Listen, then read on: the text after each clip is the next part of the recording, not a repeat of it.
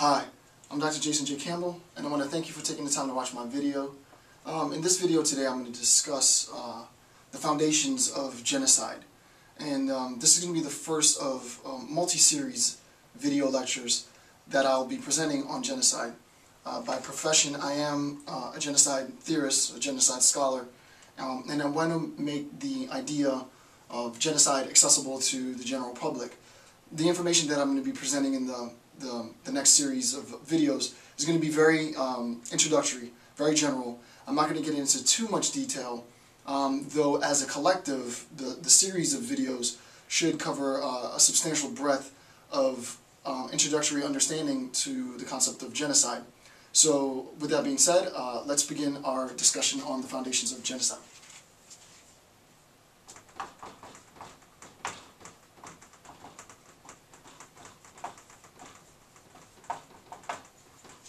Okay, well, to begin the discussion, the idea of genocide, though it is a contemporary idea, a 20th century idea, in no sense negates the fact that genocide only occurred since the 20th century. Genocide has been going on basically since the beginning of time. And there's a phenomenal account of sort of the historical progression of genocide by a scholar, Ben Kiernan, in a book called Blood and Soil, where he tracks sort of the progression, the historical progression. He's not the only scholar to do this. There's many scholars that have done this. The historical progression of genocide basically throughout time. So the first misconception is that genocide is a contemporary sort of 20th, 21st century phenomenon. That's categorically false.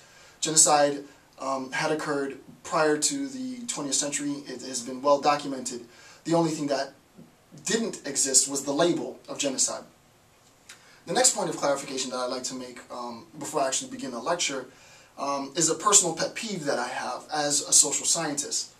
If I were a hard scientist, if I were a physicist or a chemist or a biologist, no one says that a physicist, a chemist, or a biologist goes out into the world and invents theories or invents ideas or invents concepts, right? When Sir Isaac Newton sat under the apple tree, and this might be all, sort of allegory, but when Sir Isaac Newton sat under the apple tree and the apple falls down from the tree and he observes the apple falling, no one says that Sir Isaac Newton invented the laws of gravity, right? They say that Sir Isaac Newton discovered the laws of gravity. Similarly, I've seen on many sites, and I've heard many accounts where someone will say that the discoverer of the concept genocide, Raphael Lemkin, which I'll put his information up in a second, that Raphael Lemkin invented the concept of genocide. He did not, in any sense, invent this idea of genocide, right? As I just described, the idea of genocide occurred prior to 1944, right? For hundreds of years prior to 1944. Thousands of years prior to 1944. What Raphael Lemkin did was that he discovered the idea, he discovered the concept of genocide and simply gave it a name. So that's just my own personal disclaimer. People are under the oppression that social scientists invent things, right? And social scientists, when they're doing their research well, discover truths. And I wouldn't say that genocide was an invention of Raphael Lemkin as much as it was a discovery by Raphael Lemkin. Personal caveat, just had to get that out there. Nevertheless, let's begin discussion. So, Raphael Lemkin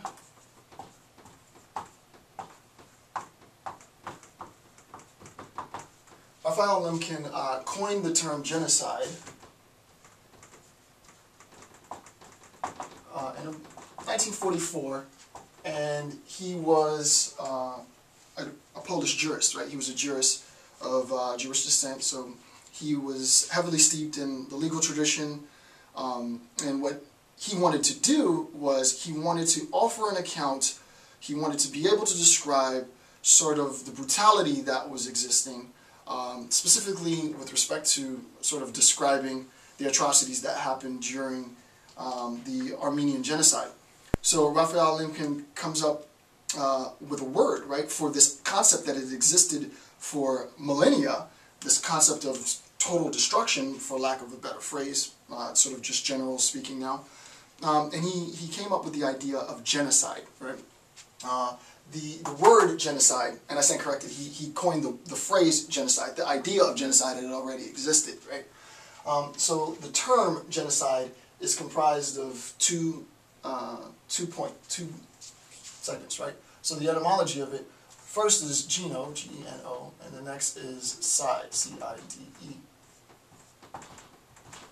Well, geno is Greek, this is Greek, and side is Latin, right? So it's a combination of Greek and Latin, right? Geno basically means family, or tribe, or kind, I guess. Some people use the word race to describe geno. I don't use the word race to describe geno. One, because I don't believe in race.